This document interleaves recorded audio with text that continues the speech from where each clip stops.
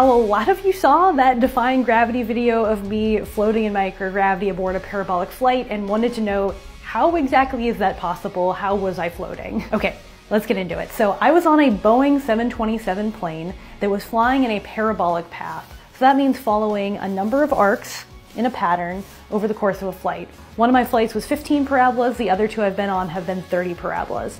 And at the very top of that arc, the plane throttles off and continues to follow that path forward that it's already on.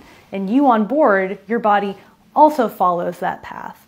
And at that top of that arc, in relation to each other, you are experiencing microgravity. You are, in relation to the plane, floating. And essentially, yes, you are in free fall, but you are being propelled forward at the top of that parabola. Once you get to the other side of that arc, the plane will throttle back up, and then you'll experience 2G, 2 times of Earth's gravity, on that way down and on the way back up again. So over the course of the flight, like I said, I was on one that was 15 parabolas and 2 that were 30.